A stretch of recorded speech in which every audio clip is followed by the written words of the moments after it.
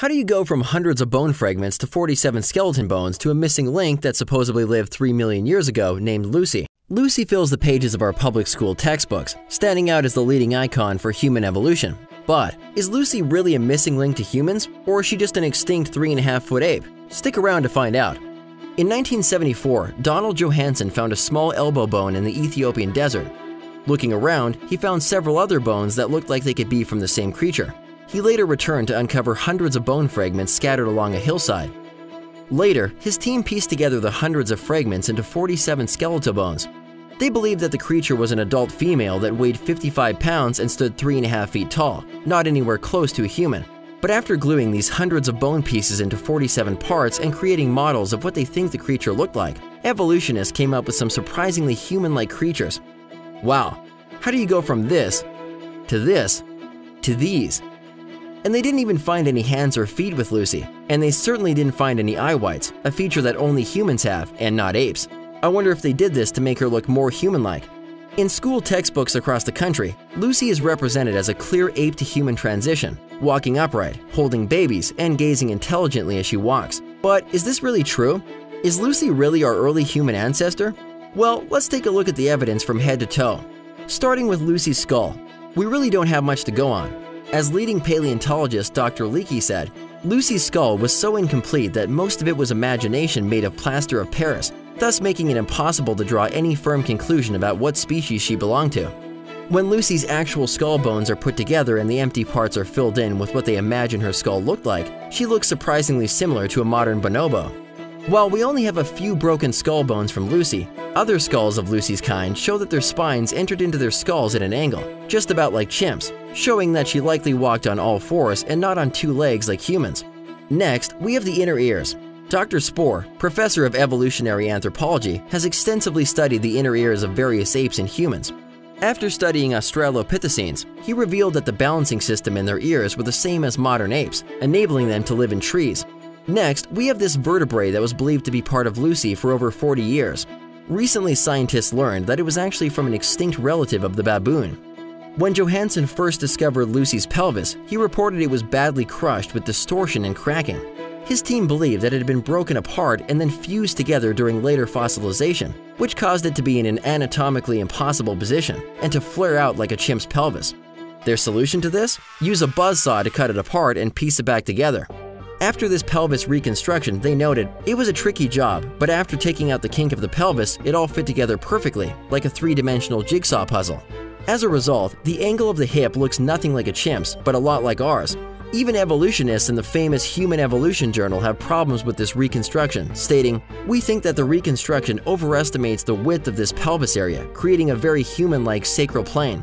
Since 1995, evolutionists have been battling out Lucy's gender, with some even suggesting that male names like Brucey or Lucifer would better fit the fossil. Now we have Lucy's wrist. When looking at a cast of Lucy's bones, experts at George Washington University revealed that her wrist was stiff like a chimpanzee's. This enabled Lucy's wrist to lock in place for knuckle walking, just like most apes today. Another study noted, measurements of the shape of wrist bones showed that Lucy's type were knuckle walkers, similar to gorillas.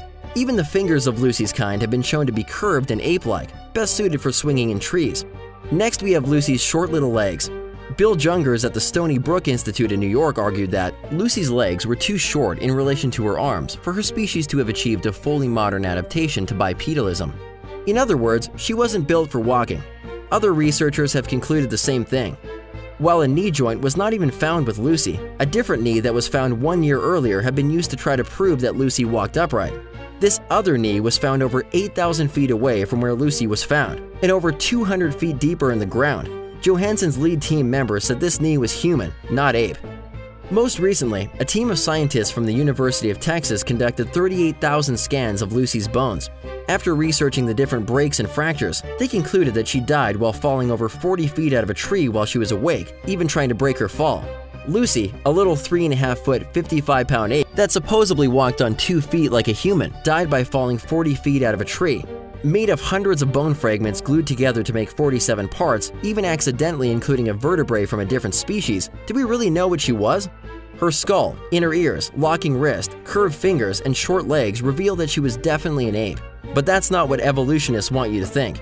Shown with human expressions, eye whites, which no apes have, and walking upright, they want you to think she was on her way to becoming human. They want you to believe that there are hundreds of Lucy's kind buried in the earth, as in this video where Johansson explains there are 400 Australopithecine specimens and marches an army of hundreds of complete skeletons across the screen. But what he doesn't say is that he's talking about 400 bone specimens, not individuals, and 35% of these specimens are just teeth, and fewer than a dozen are skulls, all of which have been pieced together using numerous broken pieces. Here is a picture showing the majority of this entire collection, sitting on top of a single table. If human evolution really happened over millions of years, wouldn't we expect to find more? With over 7 billion humans alive today, shouldn't the ground be filled with transitions of apes still evolving into humans? Even Darwin realized that this was a problem by stating, "As by my theory, innumerable transitional forms must have existed. Why do we not find them embedded in countless numbers in the crust of the earth?" So, just what was Lucy? The answer is straightforward. Lucy and other Australopithecines are extinct apes, just like many other ape species that have gone extinct. She walked on all fours, ate the foods that apes eat, and lived among other animals that are similar to those that live around apes today. Humans are vastly different than apes in so many ways, many of which were made plain in this video. Our brains, however, stand out as the biggest distinction, being nearly 3 times larger than they should be based on our lineup with similarly sized apes. Our brains are also wired completely differently than apes in so many ways. Humans were wired by God with the intellect to rule the earth, just as we were commanded. We sing, worship, have ceremonies, pray, educate ourselves, and do so many other things that reflect the fact that we are spiritual beings and not animals.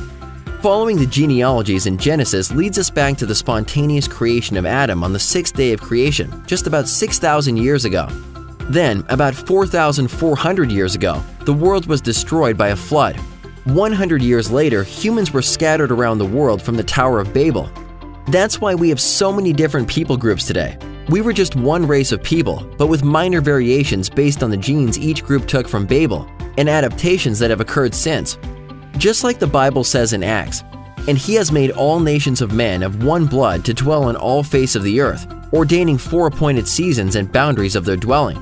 It's important to understand the significance of these two contrasting worldviews. Public schools teach students that they evolved from apes, and when they act like it, we hold them accountable like spiritual beings with a conscience and morality.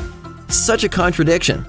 The biblical account makes much more sense, that we are a special creation of God, created in His image to rule over the earth and to know and love God and our fellow man. Kinda makes you think, doesn't it? See more on this topic and others at debunkevolution.com.